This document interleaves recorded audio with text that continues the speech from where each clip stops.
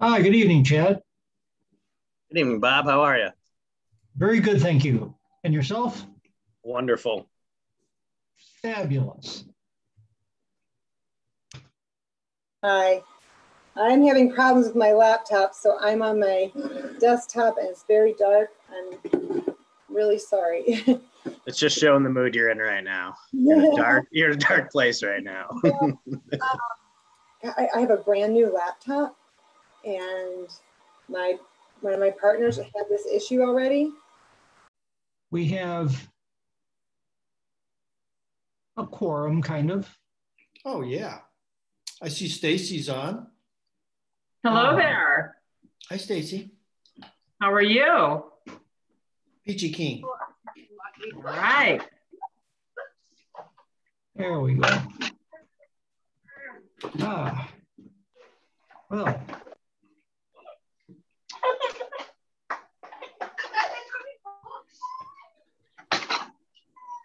Yeah, just got rid of some of the hot spots. Yeah, Zoom has automatic gain control on audio and on video too. The time is 7 o'clock and I'd like to call this meeting to order. Madam Secretary, would you care to take roll?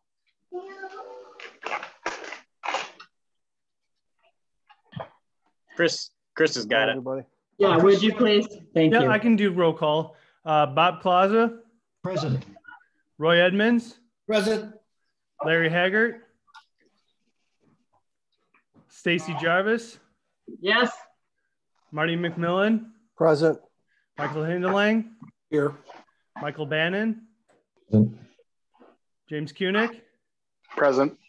Sarah Coates, Here. Jack Craig. Here. Laurie Chris, Reed. did you hear Larry Haggard say present? No, I'm sorry. I got you now. And then Larry Reed.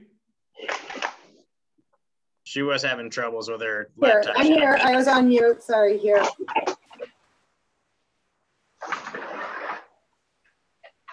Okay.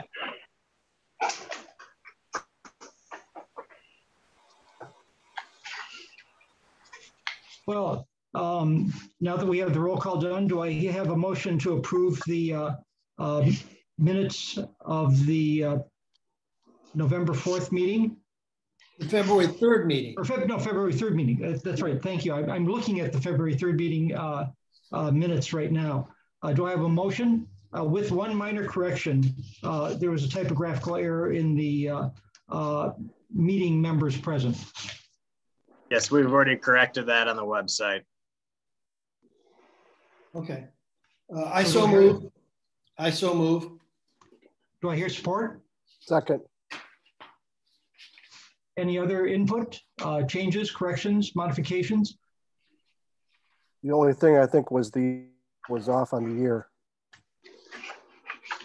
It said February 2020. You are absolutely correct. It should be February 2021. February 3rd, 2021. Thank you Noted. for that input, Marty. It was a good catch. With that correction made, do I hear another motion and second? Motion to approve. I'll second it. All in favor say aye. Aye. Aye. Any not in favor say nay. Hearing no nays, the approval of the minutes is accomplished with the complete unanimous vote. The next item is dog park application and rules. Chad? Yes, sir. I'm going to go ahead and share the screen, bring that up for everyone to make it easier as well.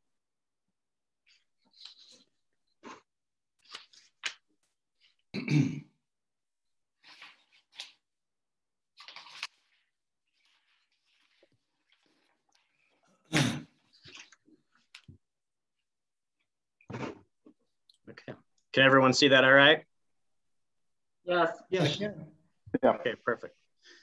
So the first thing we'll be looking at is the dog park application. And just before we get started with it, after talking with some staff, in order for filing purposes to make a few things easier, our plan is to actually put the resident information up top and then move the bullet points into the middle and then just box off at the bottom the office use only. So whatever we change will stay the same or edit. We're just going to move that to the top. So that way, when they go through the folders, things like that, it's easier for them to see the name at the top. So we're just going to move a few things around just so everybody's aware when you see the final draft. So it's just a new layout. Yep. As simple as that. Yeah. So we'll kind of go in that order. Resident information, basically they'll be saying, I'm applying for a new pass, a replacement pass, or renewing a pass. The features with renewing a pass will be basically they can use the same key fob that they will get to renew that. So they could potentially use the same key fob for 4 to 5 years. A new pass, obviously, they're going to get a brand new key fob, and a replacement pass is $40. So if you lose it, you have to buy a new pass. We're not giving you, it's not a break. It's your responsibility to hang on to that and keep it. Chad, do we have the ability to disable lost key fobs? Absolutely. As part of the reason of us going for the price of $40, that's including the card access equipment, maintenance program, the camera monitoring, and the key fobs, all included in one package. We have 24/7 service. So anything comes up, something happens right away, we have the contact to have those key fobs stopped at that moment. So it's going to be a really nice feature with that. All residents applying for a dog park pass must show proof of their dogs having the following: current GPP dog license, current rabies, DHL, PP, Bordetella vaccinations. So that you will see on there, they will mark those off and the expiration dates for those. They will fill in the GPP license number, the name, the breed, and the age and the sex of the dog. Without this information, your dog pass application cannot be processed. You'll have to have that stuff with you, show it, filled out for the front desk staff to see that in order to do it. Dog park passes expire December 31st of each year. To renew your pass for the following year, you must pay $40 and provide proof of shots and a current GPP dog license before January 1st. I'm going to make the first initial edit on that. It's actually going to need to change just a little bit. It's going to, you must reapply, let me say that again. Basically starting at the new year. So you can't do it before the end of that current year because they will have to go back in to get their dog license or to make sure that their shots are up to date. So until they can provide that stuff again for the second year, they won't be able to do it ahead of time. Chad, should this be pushed to February 1 then to give the month of January to do that, or does that not impact that? No, it's just as they get that done, then they will be able to come in. So it will stop from a ton of masses coming right in on the 1st of January and starting that, or January 2nd. But it will give them time to go and get that stuff. Or if they have everything in place and they're good, they'll be able to come in right away. It just depends on when they'll be able to schedule that stuff with our public safety and with their vets. So we're just going to take out the part about the doing it before the end of the year. Does anybody have any issues with that? Okay. Chad, do you know how far in advance somebody can get their next year's dog license? Because it sounds like that will be a kind of a stopgap for a gating situation. So yes, it's January through December. So it's each year. They'll start the new year just like us. So they have to go do that before they'll come down to the Parks and Recreation Department. So basically we're going to have, the beginning of January every year where the dog park's not really accessible. I mean, I know it's winter and usage is probably down, but that's what it sounds like. Starting January 1, nobody's going to have all of that done, so their access will be cut off, or will we extend them and give them January to get that in order? That depends. I can look into that one just to make sure. But I believe, again, they'll be able to start in the beginning of January with public safety. So as soon as they can get down there and get that going, I don't know if there's going to be any major holdups with getting that at public safety. I don't think it's a long process in order to do so. Yeah, Chad, I'd support having a month overlap. So if the passes expire on 12/31, that you can start the renewal process, or if we have something to do after January and with the city, have the passes expire January 31.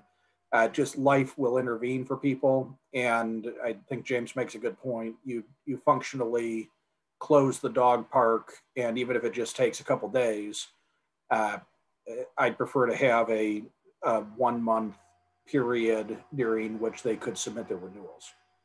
Sure. I would talk with interim chief Bostock and see if what issues he sees might be a problem for us, and then we could do that. We could have the passes go February to February, March to March, something like that.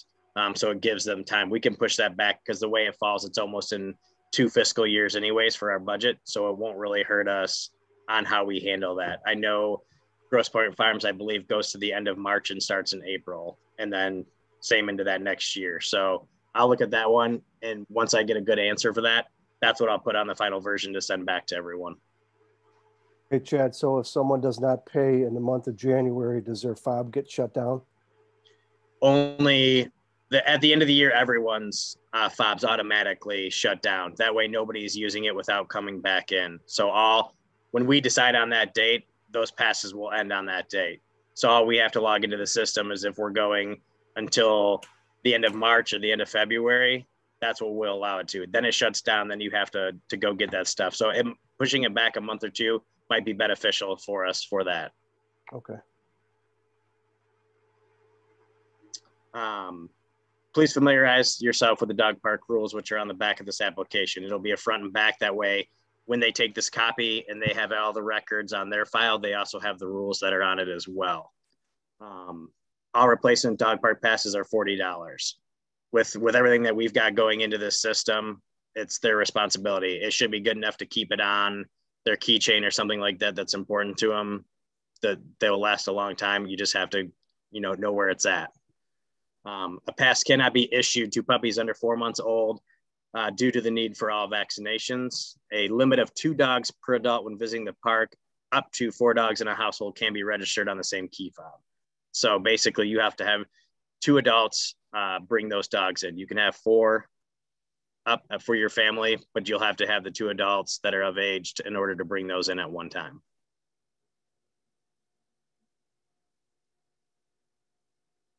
As you can see, as I went over, and then at the very bottom, there's the liability.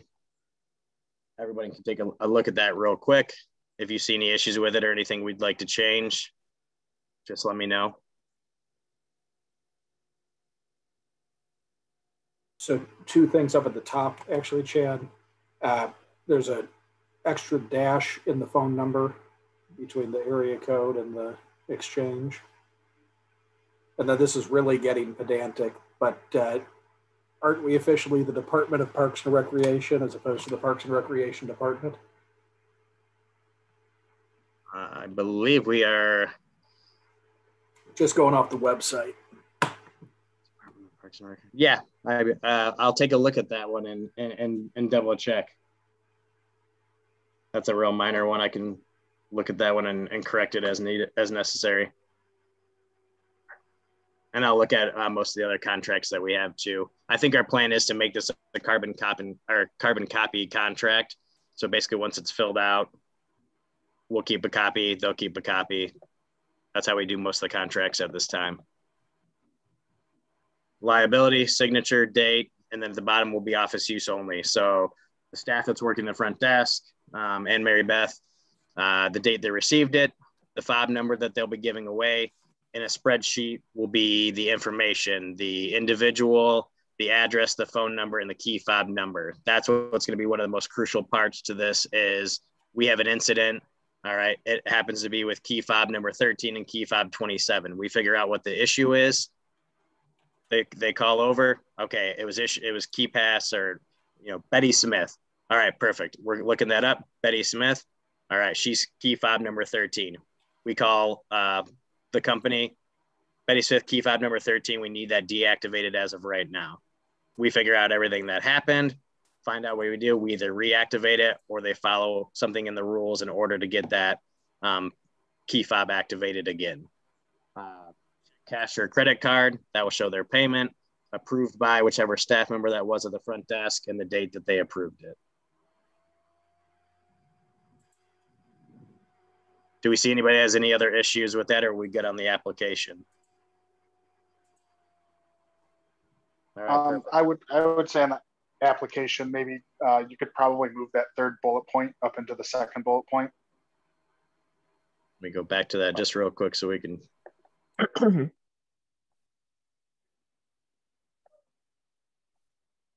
Okay. Without this information, your dog park pass application cannot be processed. Going along with the vaccinations and the license they have to get. Does anybody have an issue with moving the third bullet point into the second bullet point? Makes sense. Sounds like a good suggestion. All right, perfect. We'll move on.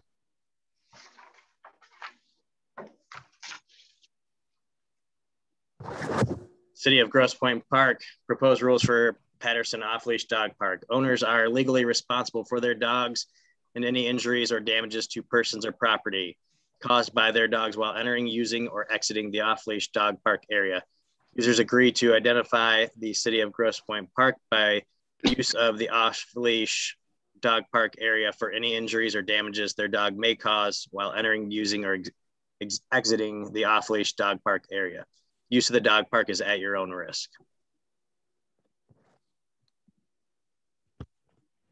Move on to bullet point number 2.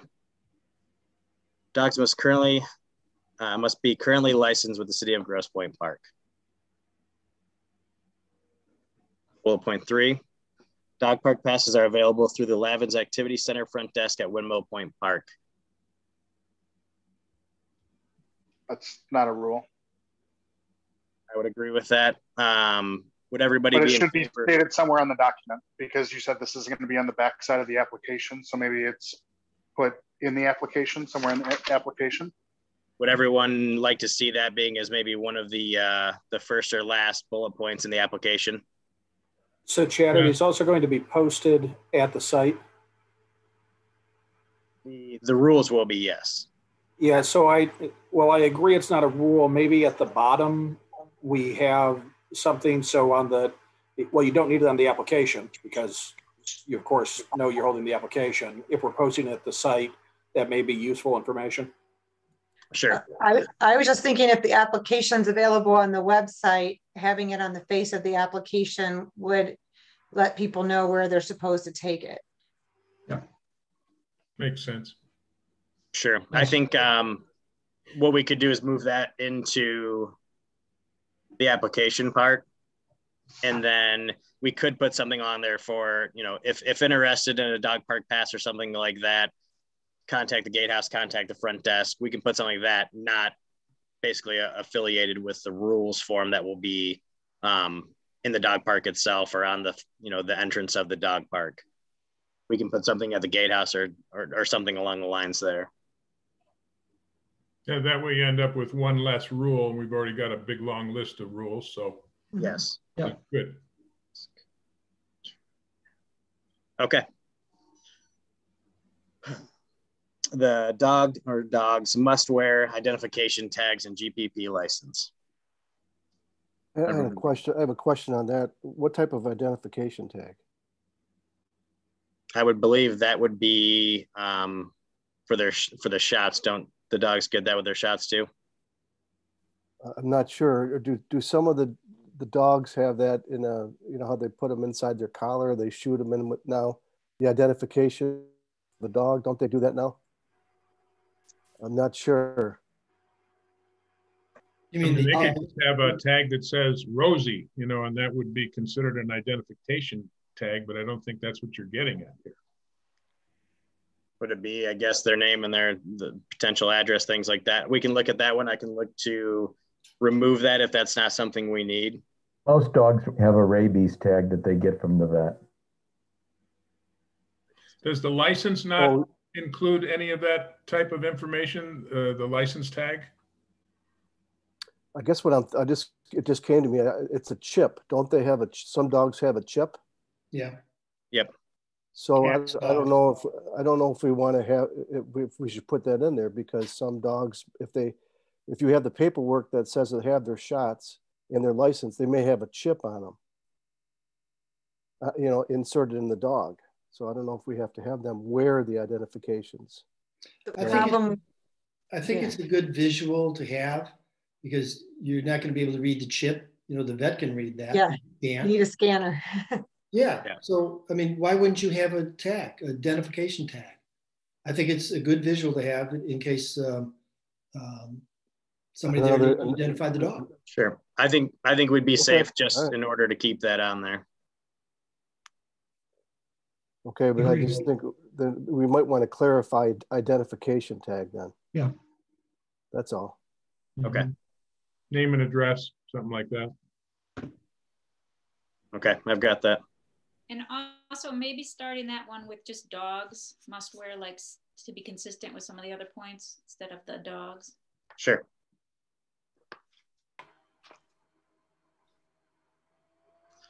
Okay, all residents applying for and or renewing their dog park license and or pass must show proof of their dogs having the following vaccinations: rabies, DHLPP, and the Bordetella. Please do not bring a sick dog to the park. So Chad, what's the license referring to here? That would be the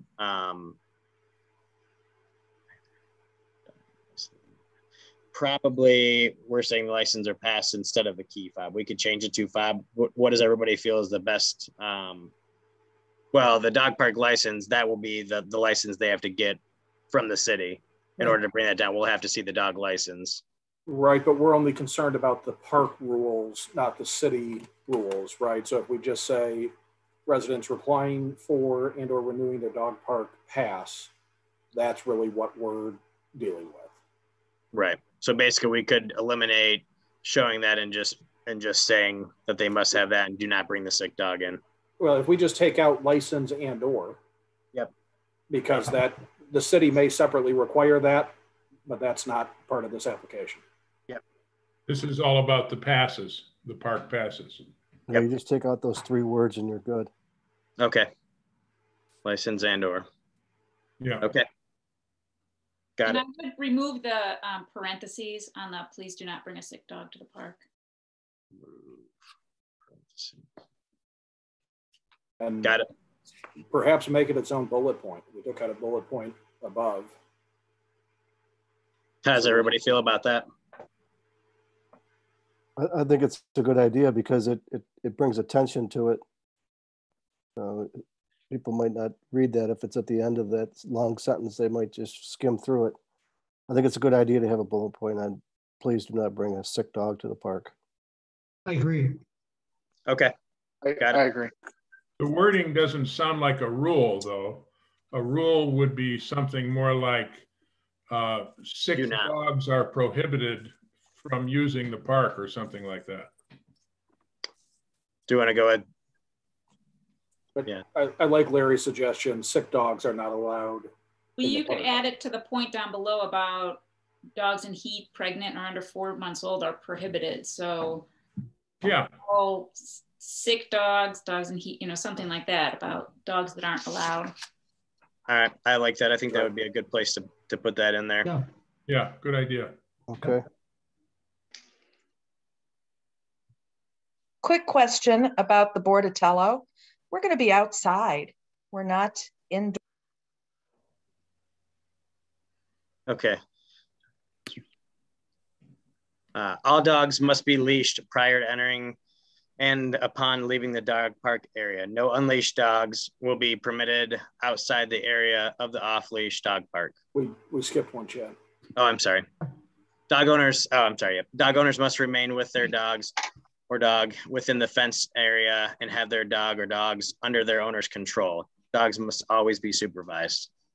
Yeah, we've got a pronoun issue here. I think have their dogs under control is fine without their owners at the end of the sentence.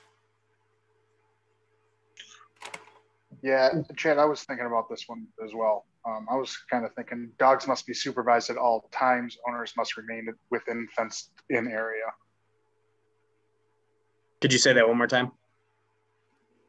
Dogs must be supervised at all times. Owners must remain within fenced area or fenced-in area. I wouldn't remove the language about control. You can be in the fenced area and watching the dogs dog must and not be have it under control. Dogs must be supervised at all times and under control. I would like to think about that before we agree on that, because as we all know, if the dog is not on a leash, there's a debate about to what extent the dog is going to be under anyone's control. If he's supervised, that's about the most you can do, isn't it? Yes, I would agree with that. I think that if you are in a dog park. Point of order, who's speaking? I think that, Larry, this is actually fairly common language. A lot of this language was taken from, you know, a score of other rules from other dog parks. And the idea, I think, comes back to what Michael was saying. The dog is supposed to be under your control. That means if the dog is off the leash, the dog, for instance, should have recall. When you call the dog should come. That means the dog's under your control. If you don't have a dog that's under your control, you probably ought to be thinking about if you should be in the dog park. So supervising, being in the same space, and being under the control are actually slightly different, I think. Yeah, and I agree with Mike. I would keep the current structure of the rule, other than the grammatical hiccup at the end of the first sentence, because I see three different concepts there as well.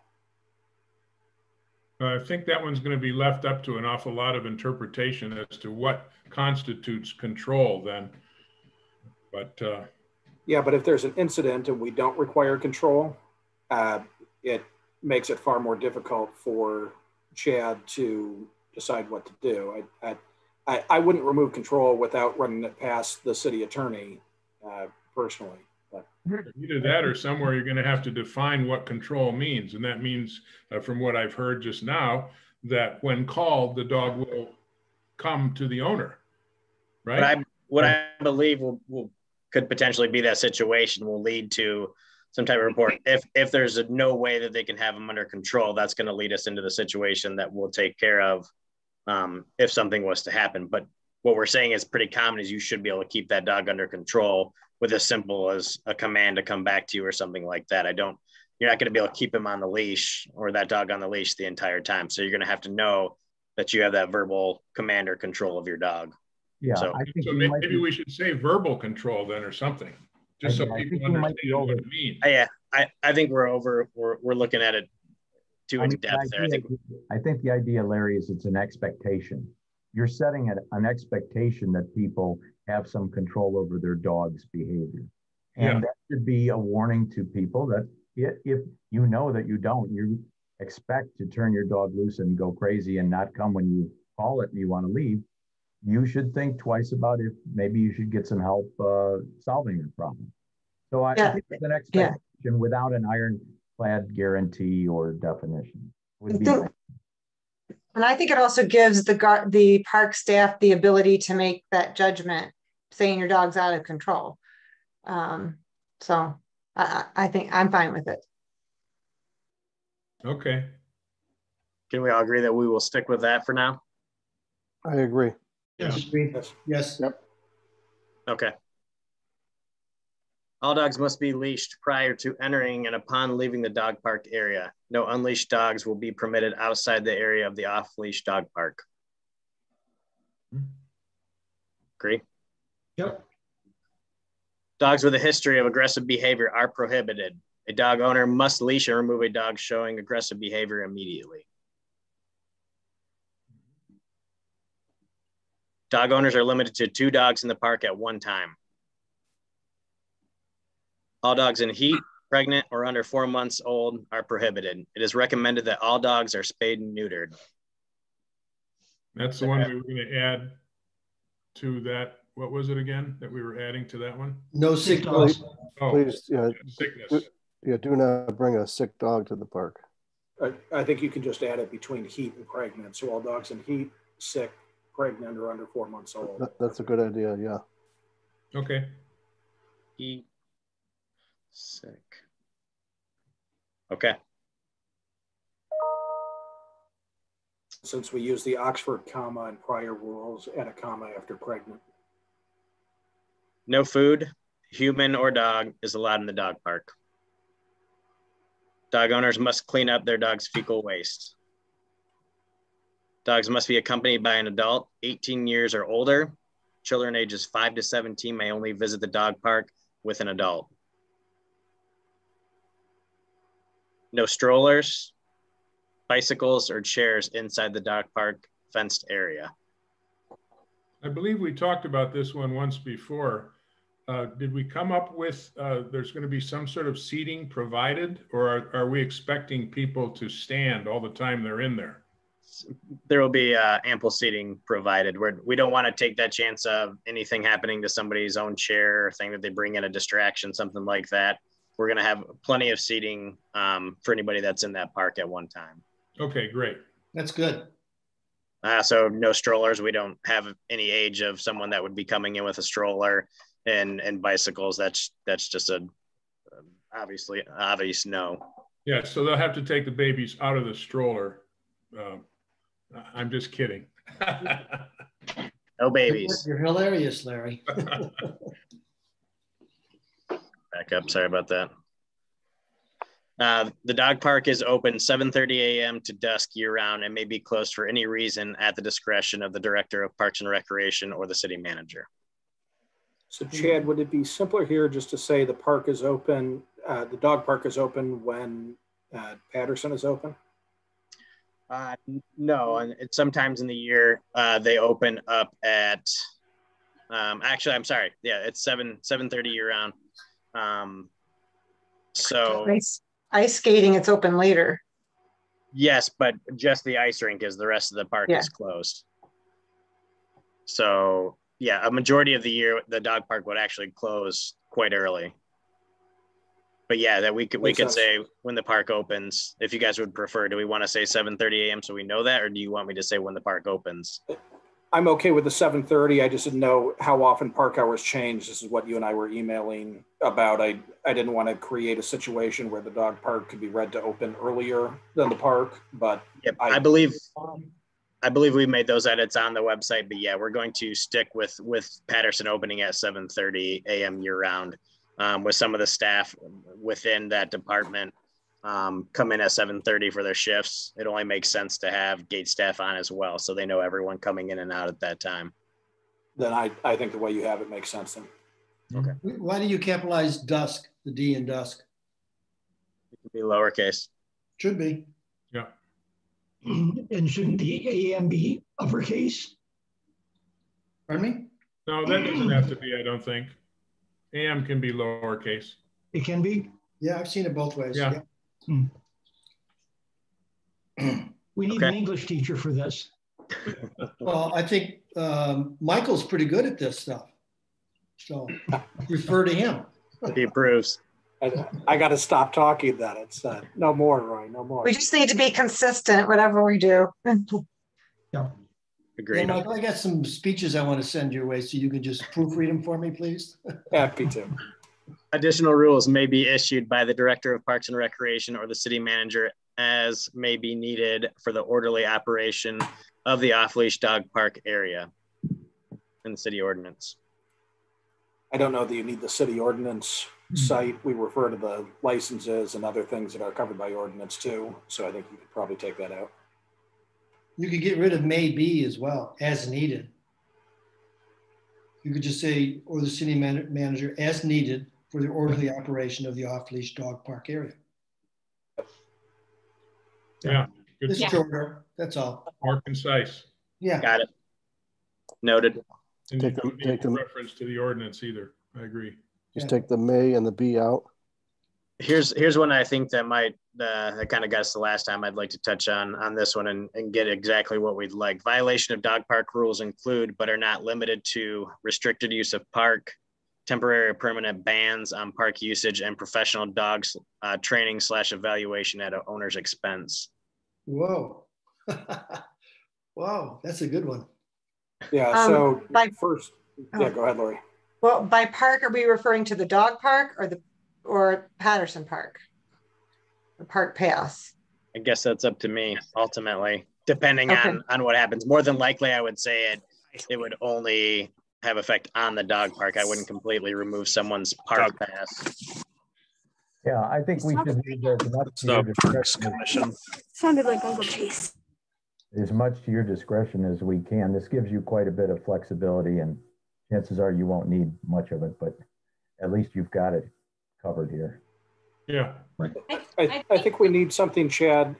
We say violation. I think it's really punishment for or sanctions for violation of the rules. For violation of the rules may result in restricted use of park, temporary or permanent bans on park usage, and or professional dog training. So agreed. Yeah, may result in, that's a better verbiage, I think. And maybe also add that at the discretion of the Director of Parks and Recreation or the city manager, since that it sounds like that's a Chad call. Yep. Sure. Anyone else have any recommendations? I have a question. Chad, can you? Bob, could you make an announcement that it's just the commission right now until public comment? We've had a lot of people throughout the meeting. If they continue to do that, we may have to remove them from the meeting. Yes, right now the commission members are meeting, and only the commission members have their audio able to be turned on. There is a item in the meeting later on, item number 6, public comment.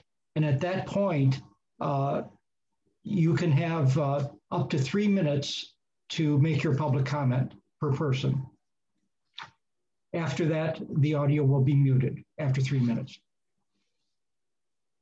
Thank you, Bob. You're very welcome. Anyone else have anything? Yeah, Chad, on that last point, I agree with the May results in, but I guess the second part of it, I was just thinking like, you know, it would say violation of dog park rules may result in, but not limited to, restricted use of dog park, temporary or permanent ban of dog park, professional dog training evaluation at owner's expense may be required to reinstate dog park privileges. I do like the end of that. Yeah. So that was, again, it's professional dog training / evaluation at owner's expense may be required to reinstate dog park privileges. I think that's nice. That's a good suggestion. Mm-hmm. Sounds good. I agree. Yeah. Okay. So Chad, the only thing then is, do we have something in there that says essentially or such other restrictions or such other requirements at the discretion of the Director of Parks and Recreation? So the way we've structured it now, violation of dog park rules may result in restricted use, bans, and then at the end we're going to have and may require professional training or evaluation. Should we have something that says or such other requirements as determined by the Director of Parks and Rec? Yeah, do you think I think maybe Sarah or no, maybe Lori had mentioned that maybe we combine those three together of in order to reinstate or throw in just before that the part of the city manager and Parks and Recreation director, the two of us, or, you know, having those classes in order to reinstate the reactivation of the key fob, something along the lines of that. Include all that in. Is that what everybody thinks would be? Yeah, I just want to make sure there's some sort of catch-all that you can have so that if there's an issue and there's an appropriate result, that your hands aren't tied by this being an overly narrow construct, and giving that discretion, whether it's to you or whether it's a city manager or whoever we're investing it in. I'd like you to have that flexibility. Perfect. Do we want to spend maybe just a couple minutes on that and maybe come up with what that is? Yeah, to clarify it. You could write it. Okay. All right, and at the bottom of the rules is just a small blurb about the incident/bite report. There's obviously a whole report for that. I just thought that this would be something helpful on the rule sheet that tells you exactly what to do if that is to happen, which is an incident/bite report should be filed immediately with GPP Public Safety at their phone number for any bodily injury, including broken skin to persons or dogs. All of their incident reports need to be filed within 48 hours with the Parks and Recreation Director. My phone number. Dog park incident/bite reports can be obtained at the Patterson Park Gatehouse, Parks and Recreation Office, and on our website. I just wanted to make sure that as soon as something like that was to happen, if it did, they knew exactly how to handle it. I think it's good having it right there with the rules. Yes, I agree. So a couple things, Chad. I would have it be incident/bite reports at the first line. And then in the third line, should it be dog park incident bite report forms can be obtained? That one may or may not be necessary. It just struck out, jumped out at me as unusual. Just remove dog park? No, so dog park incident bite, it's either, is it report forms is the question, because you're not, right, you're filing a report. And so the form to do that is how it made sense to me. So instead of incident/bite reports, it would be incident/bite report forms. Yes. Yeah. I agree with that. I agree. Are you striking dog park? No. Why not? Get rid of it. Get rid of dog park. Okay. Oh, I see. Okay. Yeah. Okay. And Mr. Hingdeling, Michael, why wouldn't you do the same thing up front here in the first sentence? You have incident/bite reports should be. Are you saying it's a form, or what's your thinking there? Once it's complete, to me, it's a report as opposed to the form. So you pick up the blank form and you file the report. I would strike, though, for Roy, the dashes after the area codes in both the phone numbers. Yep. And interpose a comma before extension 200. Yeah, it's not the AT&T approved telephony rules. Methodology. Right. We try to remain current here. In Yeah. Got Is it. Gatehouse not tapped in offices? Is that okay? What was that one? Oh, it's the last line. Gatehouse. It starts. Gatehouse. I'm good with that. You have Gatehouse is lowercase, and then you have office as uppercase. Oh, yeah. Could be consistent. Yep, I will do that. Okay. And then the only reason in the beginning that I have that as incident/bite report should be filed immediately. The way that I'm looking at that, again, we can change it however we need to. That when I'm saying filed immediately is geared more towards that bodily injury, including the broken skin. If someone has a smaller incident and they think about it for a day or something and say, you know what, I probably should have reported that. Yeah. They're going to come in. We got in an argument, or I fell going out, or my dog scratched stuff, something like that. I'm not worried about them going right over to the gate guard every time. That's something I'm wondering if they should think about a little bit. It's what I want them to know, that if there's any kind of fight or confrontation, something like that, with broken skin, something like that, to either the person or the dog, they have to call public safety immediately. That's not something you wait 3 or 4 days and then talk about the attack that happened and try to have something happen after that. It needs to be done right away. And it's not something that I want my gate staff handling. I want public safety on top of something like that. Again, if it's something minor, go right to the gatehouse, get that pass, take that and drop it off, or give it to the staff, and staff will bring it over to me, or come to my office and we can handle that.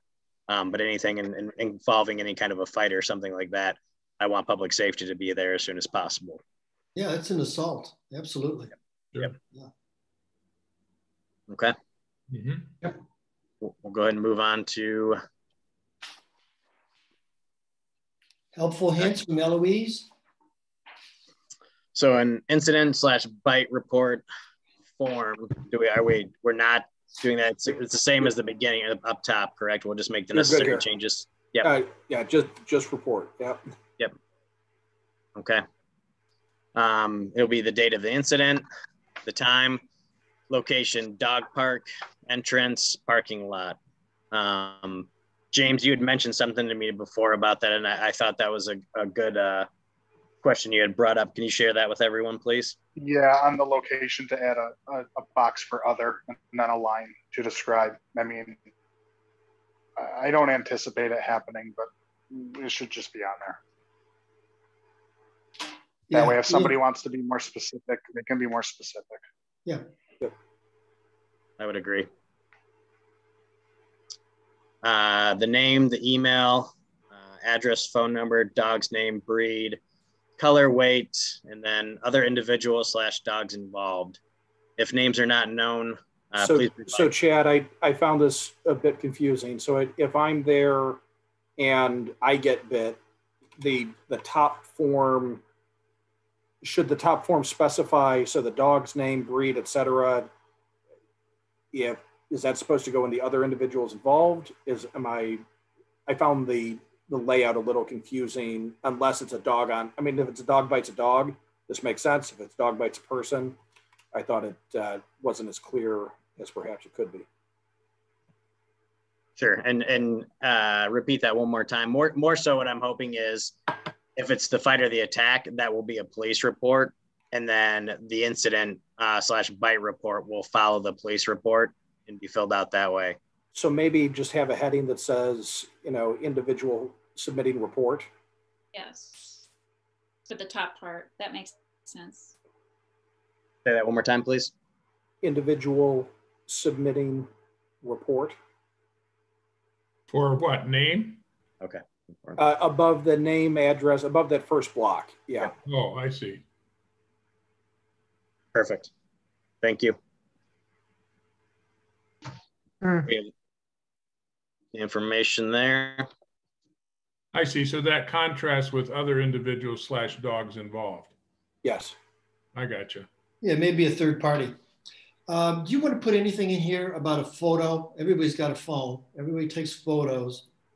I guess they could, are you able to upload a photo, or is it just you upload the, maybe you don't upload these at all, do you?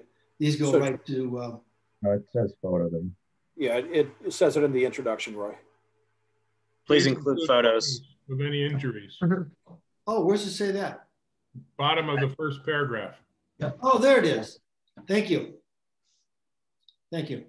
And actually, that brings us back to the first paragraph, Chad. That refers to code of conduct violations. Is that the same as the dog park rules?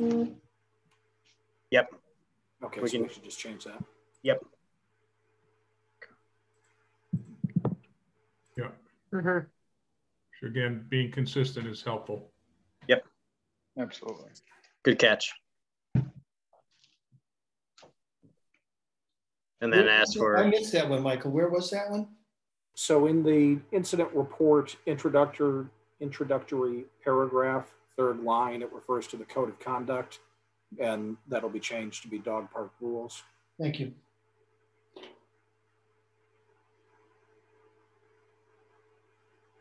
Office use only. Check one in person, by phone or email. Follow-up name. The photos provided, yes or no. Actions taken. Other, please explain. Action / result.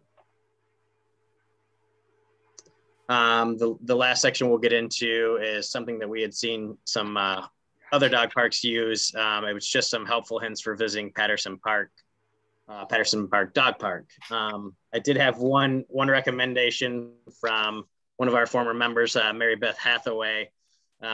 It's very minor to all of this, but again, I really thought this sheet would help a lot of those interested in the dog park to see if it would be for them. She actually came up with the name Tail Wagging Tips for visiting Patterson Park Dog Park instead of helpful hints.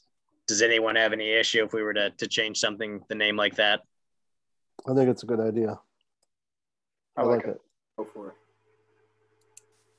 Sounds fine. Michael, would that be a tail dash wagging, or would that just be tail wagging? Oh, it would be tail dash wagging. Yeah, I thought so. Okay, thank you. Noted.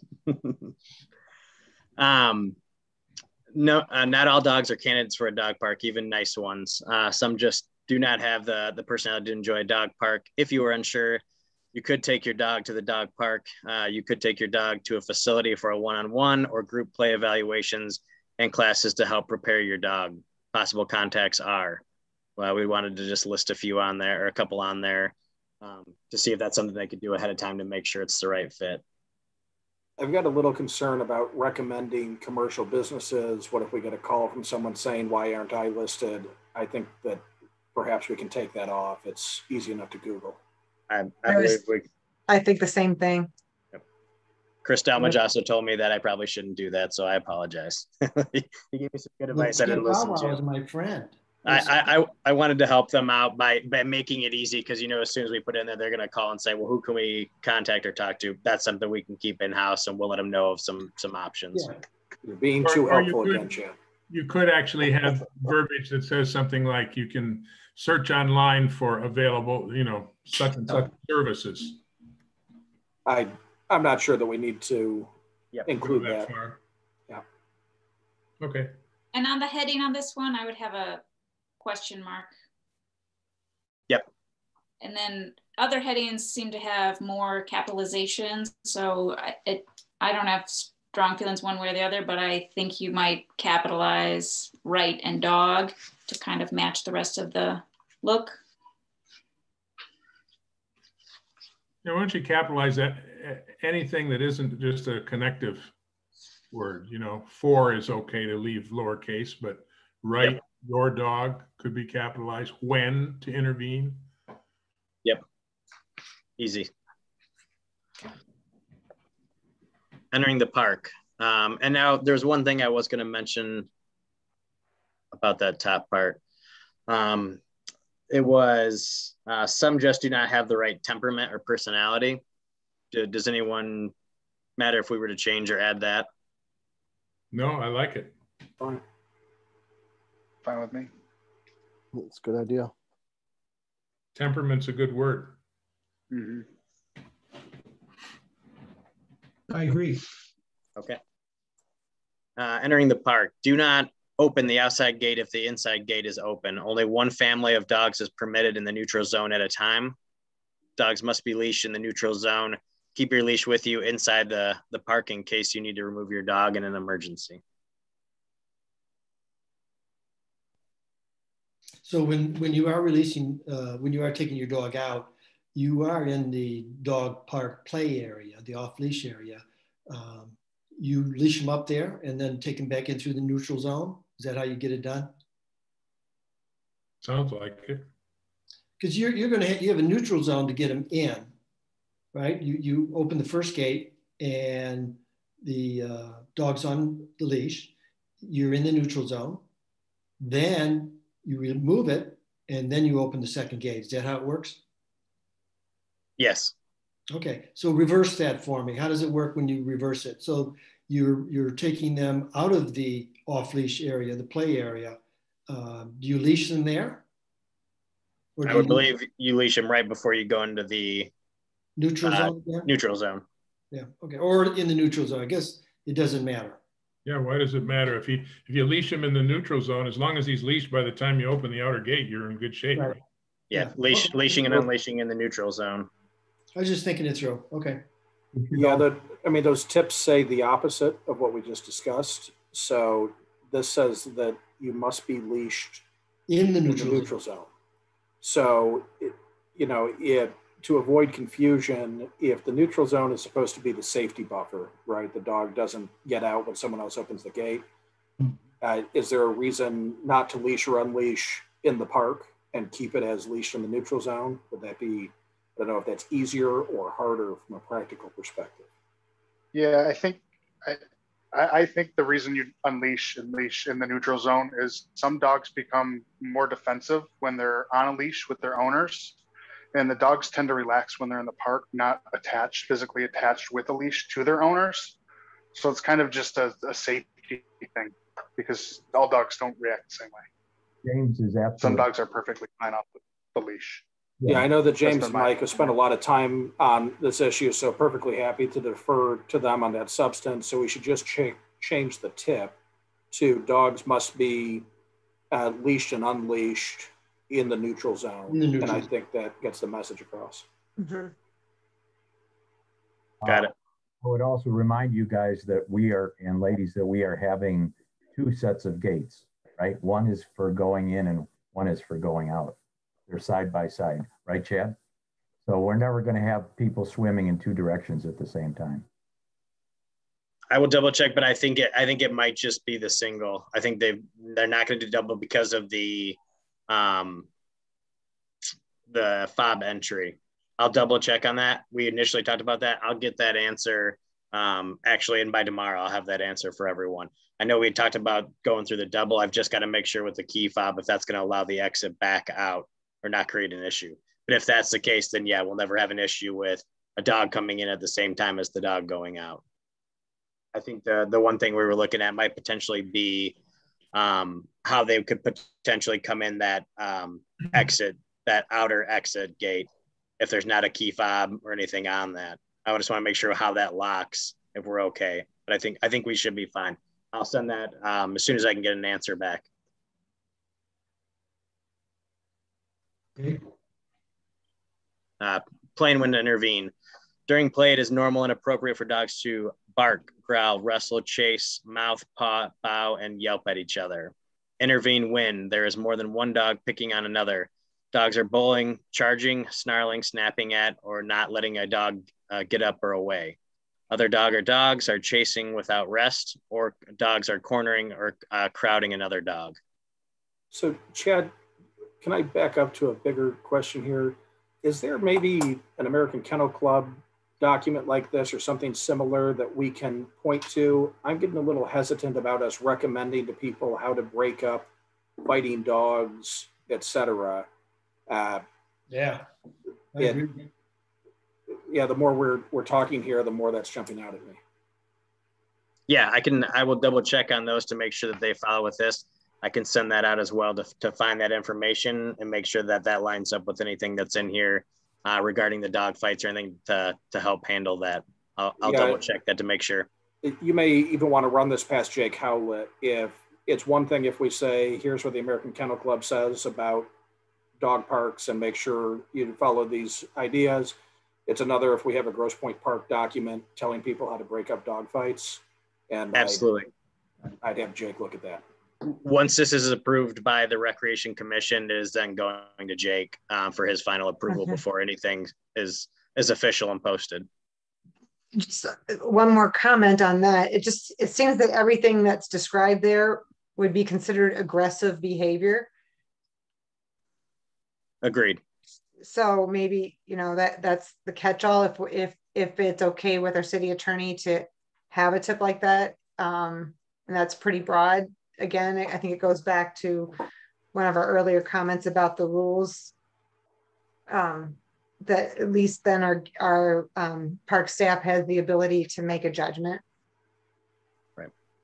Yeah, the biggest reason I put it in there was to show someone if, something is going to result after that, if that were to happen, but it's basically, this is how you should try if that happens, rather than I'm just going to put my hands in between the two of them and try and push them away, and then things get even worse. So if we need to remove that, or Jake feels we need to remove dog fights completely, that's not a problem. We'll take that out. You know what? Or the breaking up a fight. I think these are really helpful hints that some places don't give out. I commend you for putting this together. I think it's great. I think you can solve it. It's not a rule. You're saying, here's some helpful hints, and all you have to do is cite the literature. Put something for more information, see, and give the AKC link that describes this, and then you're covered. I mean, if that's what the AKC tells you to do, and you're saying this is just a helpful hint, go look at this for more information, and that seems pretty straightforward. Absolutely, and I would think that Jake Howlett more than likely will look this document over and say, to keep yourself on the safer side, don't hand this out or don't put this out there, or yes, you've covered things that are recommended by American Kennel Club, things like that will be okay. There won't be anything that comes back on us. So Michael, I'll definitely, again, all documents are going to Jake before anything is final approve approval or on the website or once this process begins. To help support the rule about prohibiting aggressive behavior, you might want to modify that second paragraph to reference that, when there is aggressive behavior, here's how you might consider intervening, so that it refers to something that's in the dog rules that is prohibited. And it goes into a little bit more detail as to how you define aggressive behavior. Then you can, because it talks about picking on one another, bullying, snapping at, all of that. They'll get the idea of, oh, that's what aggressive behavior is. So two thoughts. Number one, we're getting quite close to the city code's aggressive language in terms of the dangerous dog definition. And I would hate for us to create our own definition or get into something close to that. And then second, just before I forget, shouldn't the entering bullet points be rules as opposed to hints? The entering the park, do not open the gate, and dogs must be leashed and unleashed. Don't we want those to be rules for use of the park? That seems like a rule to me. I agree with you there. Okay. Chad, these helpful hints, where did you see, when were they going to be distributed, or was it something you were thinking of posting online? Like, how was this document going to get out? It would be posted online. It would also be part of the packet or the documents that they get with the application and the rules that would go with it. Okay. And I forget exactly where we were at with, I think maybe the owners must be aware where their dogs are at all times and stay close to control / protect them in the face of a potential fight. So you're paying attention, you're watching, you have your dog under control and keeping an eye on it. Is kind of where we were going with that. Some days it's just a bad mix. Leave the park, go for a walk, or come back later. Again, if you see signs of your dog starting to become aggressive or not acting like their normal selves, then you just need to leave the park immediately. If there are consistent altercations, evaluate if the park is right for your dog. These again are just general rules. We're not saying that we're hoping that they're going to come in with that. It's just things to see in yourself. If you're just catching small things of that, you might know that this isn't going to be right. And you can go back and look for those companies. You may need to go and contact them to see if it's right for your dog, or maybe they're just not the right age or just not the right type of dog to be in a dog park. Breaking up a fight. Never reach your hands into the middle of a fight. Leash dogs and move away. Maintain a cool head. Yelling and getting upset will only add to the frenzy. The safest way to break up a fight, 2 people are required. Each person grabs the back feet of the dogs. Both dogs should be pulled apart with the legs up. Keep the dogs apart and start turning in a circle. The dogs will be forced to sidestep with their front feet. Again, I hope that this is never something that happens. The reason I'm giving this information out is because had I not read this, I would have been one of those individuals that just tried to get in the way of the dogs and been in more danger myself than grabbing the back of the legs and lifting up or something like that. It's not something that I want to happen or hope ever happens, but I want someone to be prepared no matter the size of the dog or what the situation is. They're at least informed on how to handle that situation if they can and are able to. I think it's a great tip. It makes a lot of sense. You're not putting your hand in front of the 2 dogs or up, you just grab their back paws and pull back. And that's a great tip. Where'd that come from, out of curiosity? That's one that I actually found from Clinton Township with their dog park. Okay. Owners should leash their dogs and leave the park to ensure the fight will not continue. I have a problem with this breaking up a fight. I mean, you have an 18-year-old kid, and a fight breaks out, or even an elderly person or something. I would not put anything like this in here, how to break up a fight. Where would this, again, I missed something maybe. Where would this be posted, or how would this be distributed? It would be given to them with their application and the park rules. Oh. Once again, these are hints, just to help people if it ever does happen. It's a hint, it's a suggestion, and okay. If you guys agree, I look at it nervous, but that's fine. I'm okay. Right. Right, I can see where you're coming from as well. And I think we'll be safe with once Jake Howlett looks at it. And if he sees this and says, yep, don't put yourself or open yourself up to that, Right. it'll be taken right off. Okay, I'm okay with that.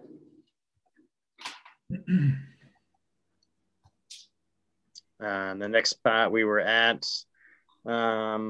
just again, I'm just reiterating on the incident / bite report. So I'll look at what we had up top and make those little minor errors or corrections or revisions that we need to add. But I'm just putting it out there because I want them to see it in enough places that they know what to do if a situation happens. And then I put down the city of GPP contacts again, so they can see public safety, Patterson Park Gatehouse, and my office, which are the extensions for Chris and myself.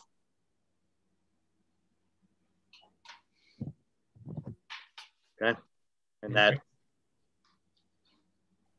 should cover everything for those documents. I think we've put in everything that we needed to. We'll go back up to the agenda. There appears to be no old business. I would like to add some old business if I could, Mr. Chairman. Yes, please, Mike. It's old business because it's not related to the rules so much as the process by which we came to the dog park and what I hope are the expected outcomes. And I've been thinking about this a lot lately since our last meeting. You know, as we work to finalize these rules and best practices for the dog park, we're getting ready to start construction, which I understand that our site was already vandalized, but hopefully we'll get it fixed soon. The same few residents have spoken at every one of our commission meetings and every council meeting, and I'm sure they're going to speak tonight when I'm done, advancing what I see as very cynical arguments in an apparent effort to subvert our progress towards the dog park. One of these arguments that's been repeated for many, many months has been the suggested lack of involvement of the residents. And personally, I could say that I've been involved in trying to work on the dog park since 2014, when I had a series of meetings with then City Manager Craniak and then Parks and Recs Director Solomon and the Grosse Pointe Farms Dog Park Director. And after that, Jared, the fellow who wrote all of you before the last commission meeting, who's an organizer of the Detroit Dog Park, and I did a series of presentations all through 2015. One was to this commission, some of you were there, and I'm sure you remember, to the City Council and to the Planning Commission. Hundreds of people attended these meetings. Numerous articles were published in the Grosse Pointe News. Nearly 200 people signed a petition in favor of a dog park in Patterson Park. So this was well publicized. And although the council did ultimately approve a dog park, of course, it was not in Patterson. At the time, it was Mack and Weyburn, which was subsequently sold. But in 2019, City Council revisited this and by a 6-1 vote directed administration to go ahead and solicit further public information and to get comments from the public and to finalize the design and location within Patterson of the park. And you all know that 5 workshops were held at various sites, most of them being in Patterson Park. Polls were conducted on several Grosse Pointe Park Facebook pages, revealing that 90% of all park residents who responded to the poll, which included all the Grand Marais neighbors, voted for the so-called Site A that's been selected. So then in September, the administration released their report affirming the choice of Site A, even as they've been trying this whole time to work with the few residents who have some concerns to accommodate their concerns. And they've already made several accommodations to change the footprint of the park, change the design, the layout. So I think whatever you say about the dog park, a reasonable person would have to conclude that it's been the most analyzed and discussed amenity in the history of the park. The other argument that's been parried about is that Patterson is a passive park. We've heard this many times, and this belies all of the other activities we have going on there. The splash pad, the playscape, the golf area, the ice skating rink, the high volume of kayakers, and of course, the beloved pickleball. Another argument, which has been advanced by a few NIMBY neighbors there, is that allowing dogs in Patterson is dangerous to children. We hear it's dangerous to children. But they have advocated that we build a dog park in Windmill Point Park instead. where of course there are no children. So that obviously rings very, very hollow, that argument. And I would point out that we've had over 100 residents and their dogs with passes walking through the park for a number of years now without any serious incident. Now, the latest argument I've heard against the dog park several weeks ago that's been promulgated is that it's a construction of the dog park is contributing to global warming. No, I'm not kidding, seriously. So you get the idea of where we're going, obstruct at any price. Now, as a result of this persistent campaign by a very few residents, I've started to cringe. I come to these meetings, I go to city council, the dog park comes up and I cringe. Maybe some of you have had the same reaction and can't wait for this to be over because it's become a painful process.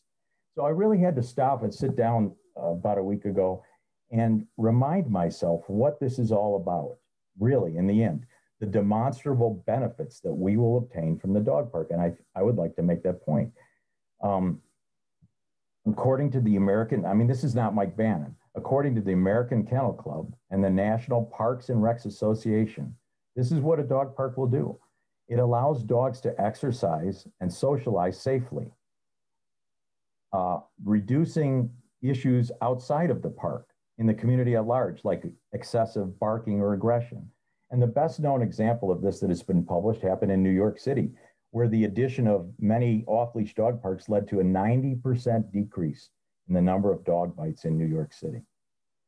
The dog park will also provide a venue for dog owners from around the city to socialize. And I think that's important. Personally, all of the younger friends I've made in the park recently have all been through the interactions of our dogs. And finally, I would say that this helps support all the other activities of the city that were going on through the master planning we'll hear about and all the other efforts to attract and retain younger residents. Younger residents expected this amenity. They know that this amenity exists in many, many other venues, and we're in competition with those towns and cities who already have dog parks. So when I thought about all the benefits that were going to accrue, all these compelling reasons, it really finally it brought a smile back to my face after all these months. And I really, really look forward to finishing this process, opening up the dog park and taking my dogs for their first visit in the spring. And I'd really like to reach out and thank you, Chad and Chris, and of course, Nick, for your efforts to see this very, at times, difficult, painful process to completion. So thank you. Very well stated. Thank you very much, Mike. Well said. The next item on the agenda is new business. Do I hear any new business? Going once, going twice. Public comment. All right, Chris. Again, let me reiterate that the timer is on the screen, and at the end of the 3-minute time period, the audio will be muted. All right, I'm going to go ahead and go to the first person, and that is going to be Sion. If you wouldn't mind unmuting yourself, you have 3 minutes. Yeah, I'm Sion Hubbard, and I live at 753 Grand Marais. I have one question for the committee and by extension, the city administration. But before I get to that, first of all, as a resident whose home will be directly affected by the implementation of the dog park at this site, I'm proud to say, Mike Bannon, not in my backyard. I refuse to be bullied, intimidated, and shamed into saying this. You know, it was very telling for me when I opened the Grosse Pointe Times this week, and I saw Mayor Denner quoted that the dog park will be 160 feet from the back of our homes and 60 feet from our fence line. Now, this would not pass any dog park standard, even if we were living in our front lawns. It's just too close to our homes. It was also disheartening to read under the same article, a resident commenting, "We will prevail." I thought to myself, prevail over what or whom? Prevail in making sure that our right to quietly enjoy our property is permanently ruined? Prevail in ensuring that my family and I can't relax in our home and backyard without the disturbance of barking dogs? Prevail in ensuring that my toddler's nap time and dinner time be constantly disturbed by the sound of your barking dog banner? life must be great when this is the thing that you must prevail over. Good for you. To add insult to injury, even though I am not on social media, I have heard of people calling us, and I quote, entitled, ignorant, selfish, effing yahoos, whatever that means. Because we dare to stand up to this clear injustice and ill-begotten location for a dog park. I personally will not be bullied by this online mob and by those who egg them on. Clearly, I see Bannon has been reading those comments and those quotes. Thank you. It is clear to me that this group holds that the right of their dogs to run and bark supersedes the right of my family and the families that live along this park to quietly enjoy their properties. The city is essentially taking the quietest part of the city to place a dog park. There's a reason dog parks are always placed away from homes. And if they must be close to residential properties, they're always on a busy thoroughfare where there's traffic passing to blank out the noise of the barking dogs. To City Council, I want to say, please find a location for this dog park. It does not belong behind my house, Mr. Banner. And I am saying it, not behind my house. Yes, I am a NIMBY. It's where I live. This is where I pay my taxes, Banner. Now, my question to the committee is, having heard all this, and to an extent the administration is, what does the city expect from us, the residents, who will be in the earshot of all this? What is our recourse when the dog barking got out of hand, when we can't sit in our backyards? Who do we call? Who do we complain? I saw all these rules, nothing for the residents that live here. And first of all, and I'd like to add to Mr. Banner, nobody contacted us to do any type of work until after they started working. So please stop.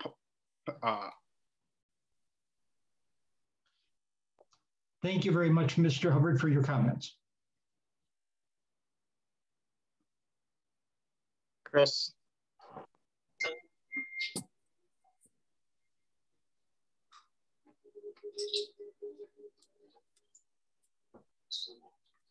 Chris, did you pick the next individual? Yeah, I'm sorry. Go, Mrs. Rock, if you wouldn't mind stating your name, and you have 3 minutes.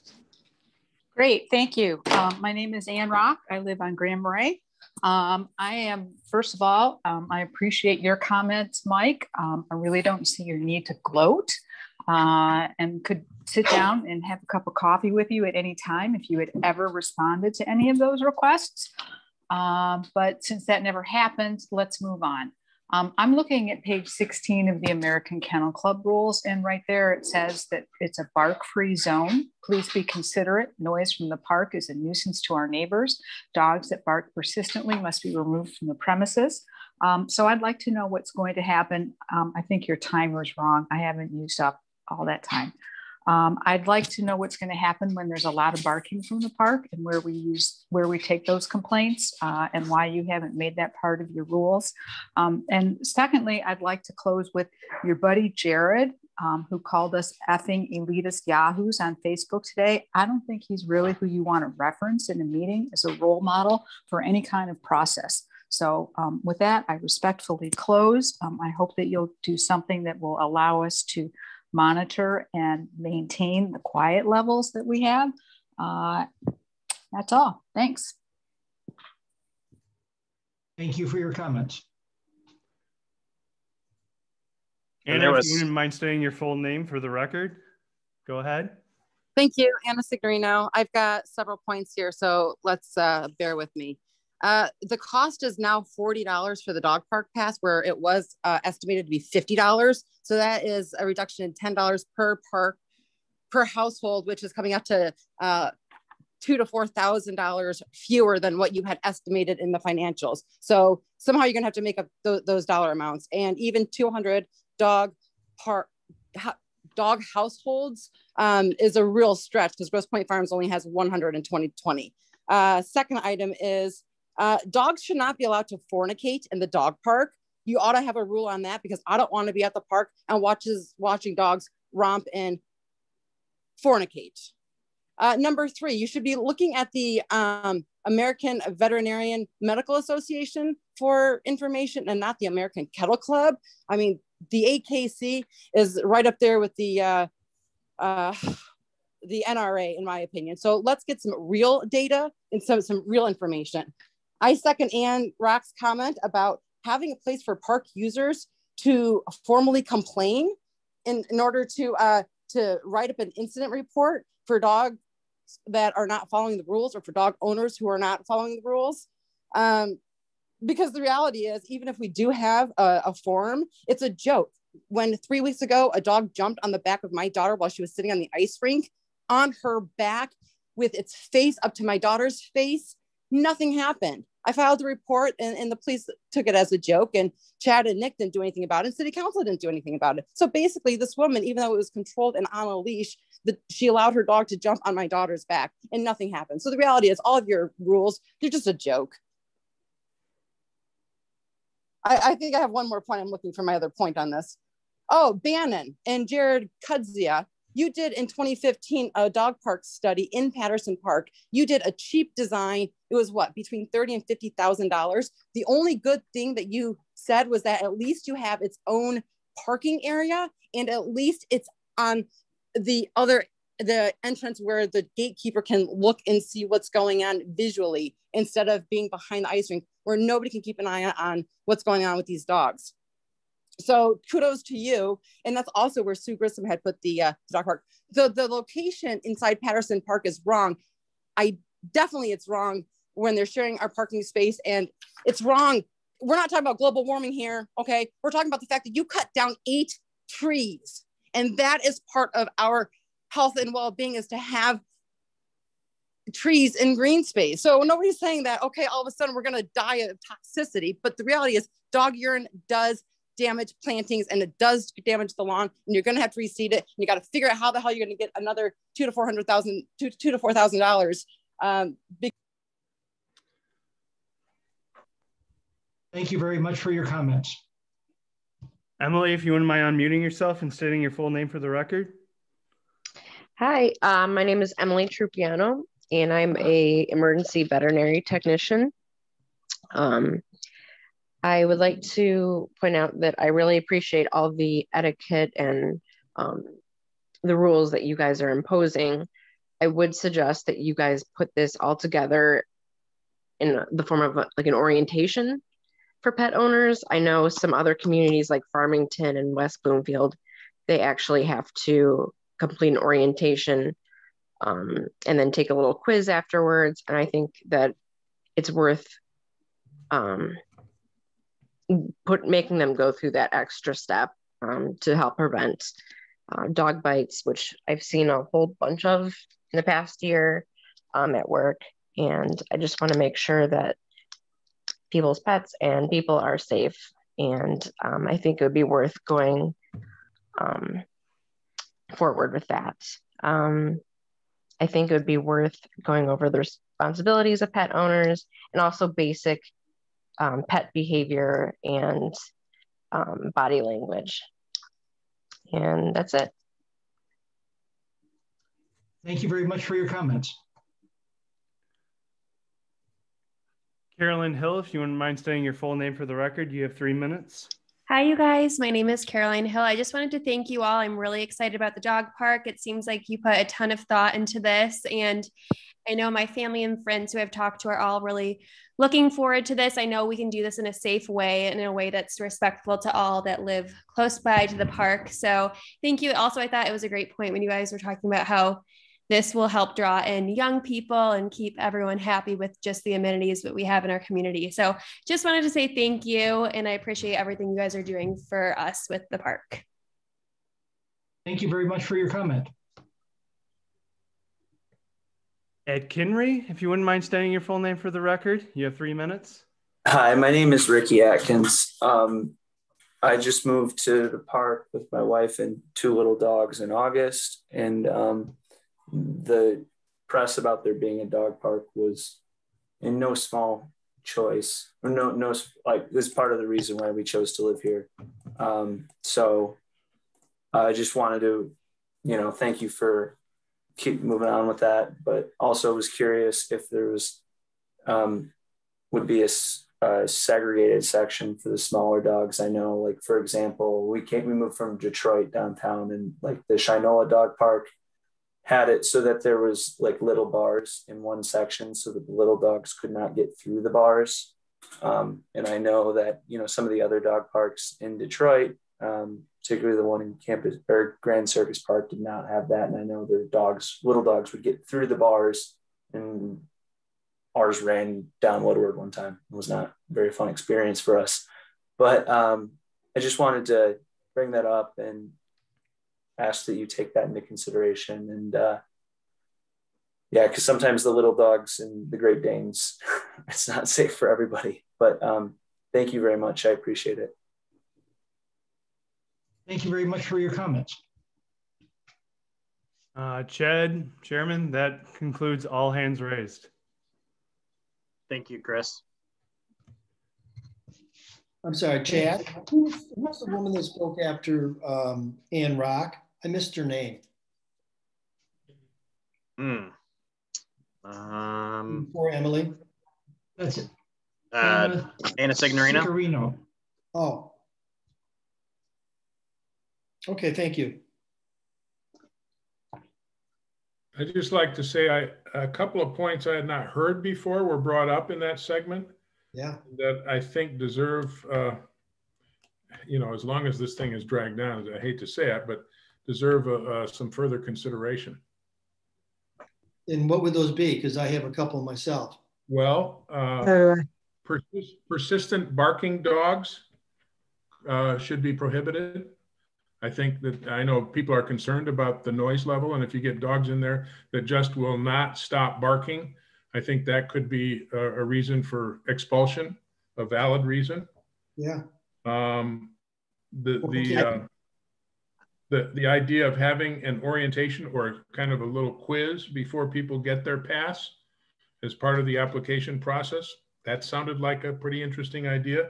And then finally, the whole idea of having a small dog segregated section somehow so that you don't have the Great Danes with the little bitty dogs, you know, that could possibly become a problem. I mean, as soon as you see one of them being aggressive, it's probably too late. So maybe having a segregated section for very small dogs might make sense. I mean, I had not thought about it before just now. Well, it turns out that if you go to Baldock Park and examine their dog park, they have acreage, you know, upon acres and acres of room there. And they also have one small area fenced off for small dogs. I would say that that's a very good suggestion. And if we find that we need such a thing, we may ask our donor if the donor would wish to donate more to make that happen. I would add, I support what you're saying there, both Bob and Larry, but what about the issue of complaints from the homeowners? I mean, what is their normal complaint? The indication we got from the caller was that they ignored it. They thought it was a joke. It's, you know, they're not going to take it seriously. Well, the Department of Public Safety, Parks and Recreation is you know, holding the reins on this whole thing. I would think that would be the first person someone would think about if they've got a complaint. They're going to go to Chad or to Nick. Well, there is in the Department of Public Safety a noise ordinance, and any noise that is not in keeping with the community, they can call the police and have them come over there and take care of the barking dog. Bob, that re-raises the question of whether it's appropriate for us in the helpful hints to define barking as ordinary activity. I think that we're getting awfully far over our skis there for that exact reason.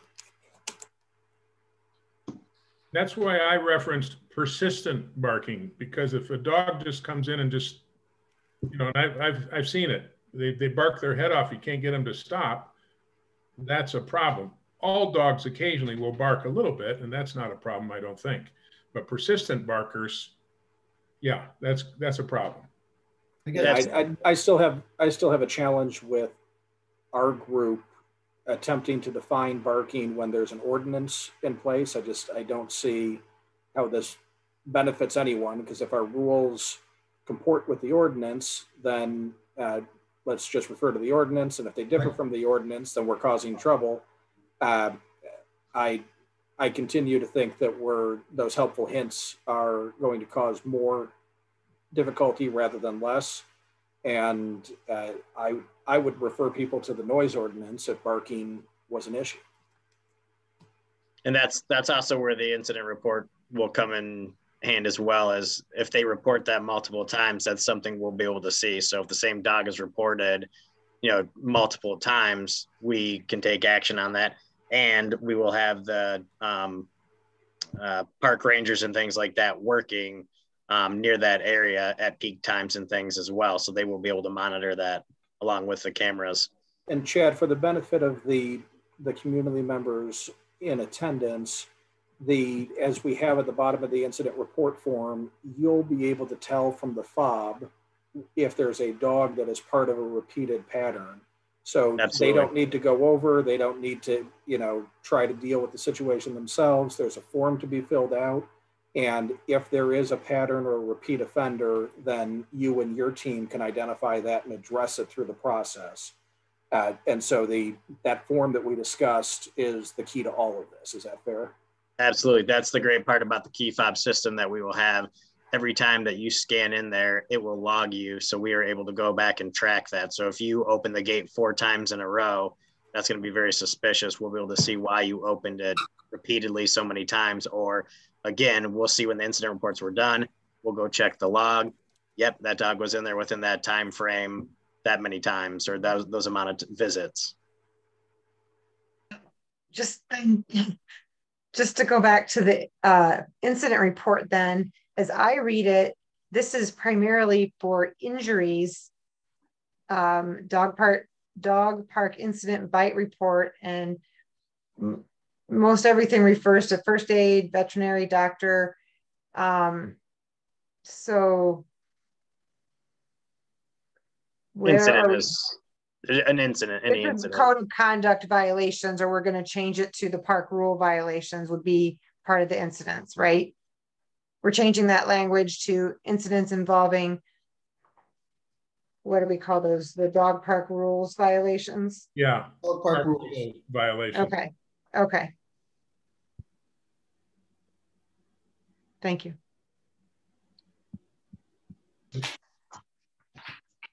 Any other comments from the commissioners? Do we need, in light of Lori's comment, to add the term disruptive to one of the rules? The rules don't explicitly address barking unless we have the under control language as referring to that. So if the incident reports for violation of the dog park rules. That's a good point. That's a good point. But Chad is going to have to exercise his discretion. This is a big responsibility for you. And I think it's might prove to be very difficult. It's obviously. I think you're right, Roy, but I think that without a sound component in there, it's a challenge for us to ask the people who have a complaint about barking to identify a violation of the rule, no matter how loud it is. And if the goal is to avoid going to public safety with all of these and instead let Chad and his team address it through the key fob process, then perhaps if we just add something to the rules about dogs must always be supervised and must not be disruptive, that would give the ability to cover many types of behavior and give Chad that discretion. It gives us a little leeway on how to deal with that. I agree with you, Mike. I also agree, yes. So you're adding language, where are you putting it? What's your? So the rule bullet point of dog owners must remain with their dogs. The second sentence says dogs must always be supervised. We could add it there. Dogs must always be supervised and must not be disruptive. Well, we left in the under control part too, didn't we? We did in the first sentence. Yeah, I'm looking at adding this to the second sentence. Yeah. So right in that section, mentioning something about disruptiveness which could encompass sound and barking, I think makes a lot of sense. Got that noted to put in. Very good. Okay. I have a comment. I really like the idea that Emily made about the orientation. Just trying to think it through. How would you do that? Would you once a month, let's say somebody signed up January 2nd, and you just say before you give them the fob, they need to go to an orientation. So that would require someone from the city to give an orientation for everybody who signed up in the month of January before they use the park. Then do that every month. Is that, I mean, it could be a 15-minute orientation, but I do like the idea. I just don't know how to implement it.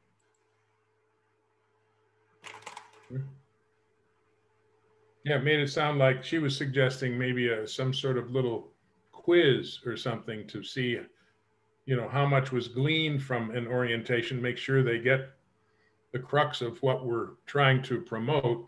And if they do, then they get their application is processed accordingly. If they don't, then you say, wait a minute, we got to talk to you a little further about lessons. I really like the idea a lot, because if you give them the forms, they're going to look at they're just going to say, yeah, I read all the above, and they really didn't.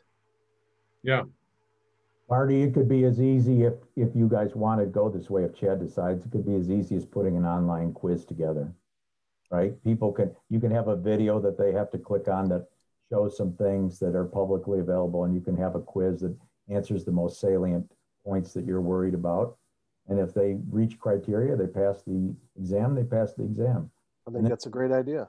It's not bound to taking up Chad's personnel's time to do it, or having people wait a month to get access to the park. If they can complete the questionnaire, the exam, then they have mastered the material. Good, easy way to administer it. Yeah. That's yeah. a great idea. And I just searched for it as we're talking. West Bloomfield has an orientation video for permit holders of their dog park that comes up when you search it.